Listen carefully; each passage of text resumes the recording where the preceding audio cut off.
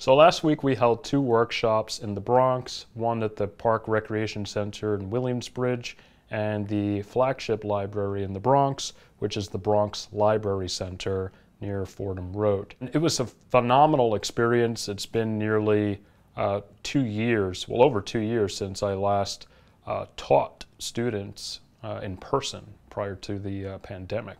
It was the type of experience that I sought because I wanted to teach people in the Bronx entrepreneur skills as it pertains to starting your own production company, whether that's a film or feature film, video production, commercial, post house, etc., animation, etc. And also teaching or leading a discussion around raising funds for your film, because I think that's so important. In the Bronx, I think we have a plethora of nonprofit organizations and schools that teach students and services that teach residents and students how to write and write their stories and get the cameras in their hands and how to point and shoot and light and shooting with analog or digital cameras with digital sensor, digital cameras. And I think that's so great where we have screenings for films and it's a showcase, or we do photo projects and we document our neighborhoods. But for me now, especially with the as an entrepreneur, as a small business owner, somebody in the Bronx, especially with the the subscription economy that we're in now, and inflation being sky high, and such a political turmoil and upheaval that we have, people being upset and things just not going in the right direction.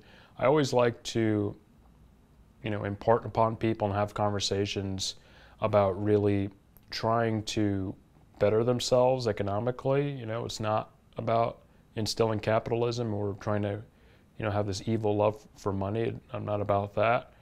However, I do believe that if you can have discernible skills or a greater skill set that can provide multiple streams of income in this day and age, I think that it makes you more versatile and more marketable and puts you in a better place financially, which has plays a huge factor into your well-being and your happiness and your confidence index. So it was really fun to teach in the Bronx. Those two workshops was, the first one we had 1 to 2 people, and then the second one, on Thursday we had about 6 to 7 people. So I was just excited. I was so excited on Thursday when we had several people that I forgot to record. That's how excited I was. And it was a lot of fun prepping this to do the workshops. That's something I definitely want to do in the future, to really have a partnership, or a greater partnership with the New York Public Library and the Parks Department, which I want to utilize more for the documentary and the nonprofit.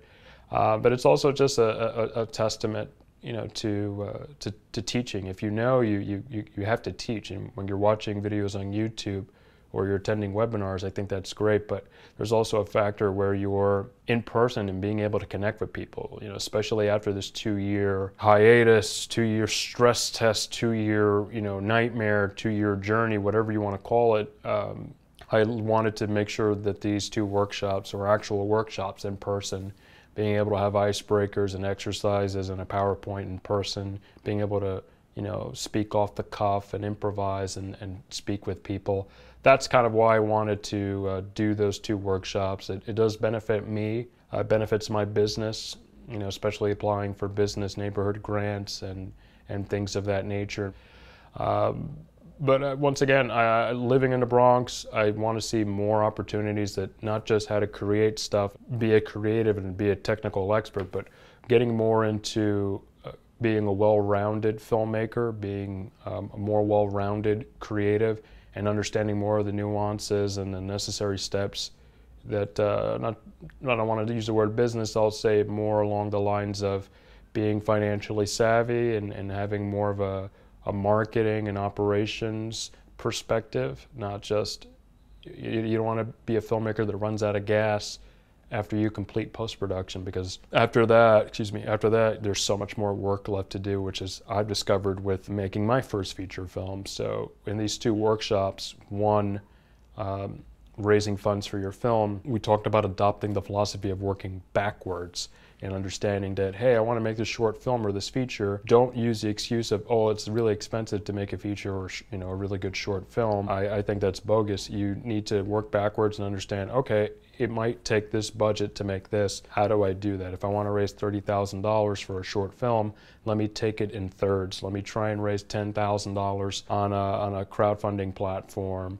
Like an Indiegogo, a Seed and Spark, a Kickstarter, things of that nature. Let me try and get another 10,000 in grants, and then let me try and get the last 10,000 through maybe a second fundraiser, or let me, network my way to those last 10 and say, hey, look, I was able to get 2/3 of my budget for this important film that I believe can maybe make a profit.